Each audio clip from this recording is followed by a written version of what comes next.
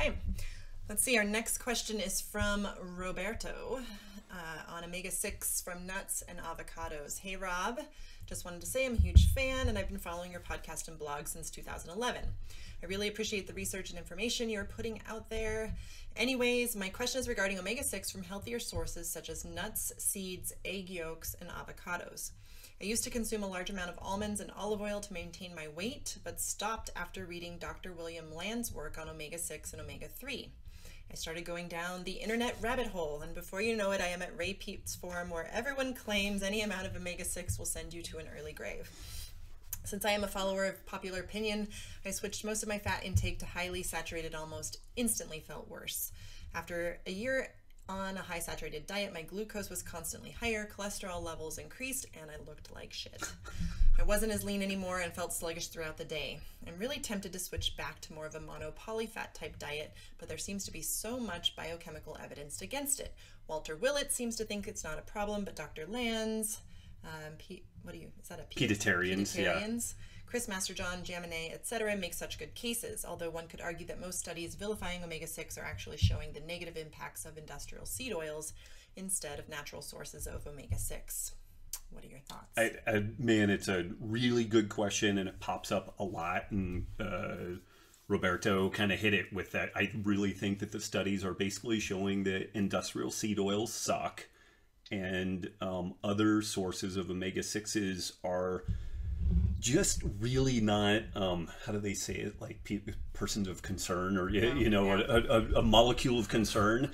I talked to Matt Lalonde about this a lot, and where this really becomes a big deal is if you have inadequate EPA and DHA as a baseline, then these issues become a bigger problem. But then beyond that, and it's funny because I vilify epidemiology on the one hand and then jump in and use some epidemiology, but consuming nuts and seeds, just like whether you're paleo or vegan or fucking whatever, like everybody's like, nuts and seeds are pretty darn good. I think getting a variety of those and not being really super set in consuming too much of one variety, even though I eat a shitload of blue diamond smokehouse almonds.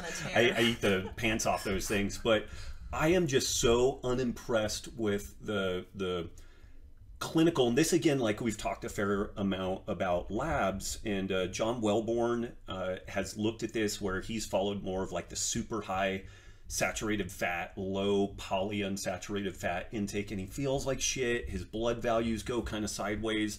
His good friend Tom Incledon, which Inky is kind of crazy, like he's crazy dude, super smart, but again and again he's found that people that are really top heavy on the saturated fat, like they end up just this systemic inflammatory deal and like bad glucose disposal and everything. And so yeah, I'm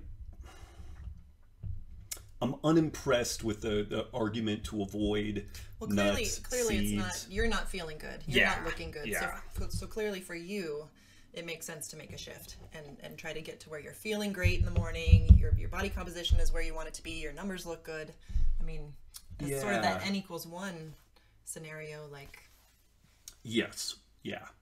I think that there's a lot to be said with that. And again, a way that you could get a really nice baseline on this is looking at that LPIR score, which provides a marker of systemic inflammation called glyc-A, which is so much better than C-reactive protein. I'm going to have Dr. William Cromwell on. He will be one of the people that will probably interview serially.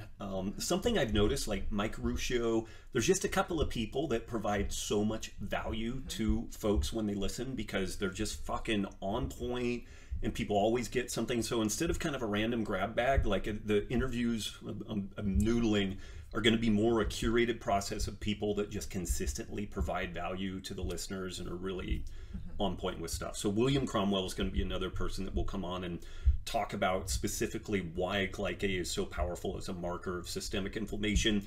And again, this is something that you can experiment with. Maybe you take a baseline out of your Ray Peatian kind of scenario and then alter it for a month, 2 months, and then get a reassessment, and I'll go out on a limb and say that if your LPIR score improves, if your insulin sensitivity dramatically improves, if your glyca improves, if you look, feel, and perform better, I'm going to go out on a limb and say that that's probably a net win, all things considered.